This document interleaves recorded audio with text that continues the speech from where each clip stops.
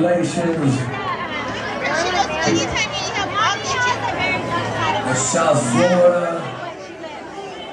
She told me about the Bible session. She told me what. We're talking about these two motherfuckers.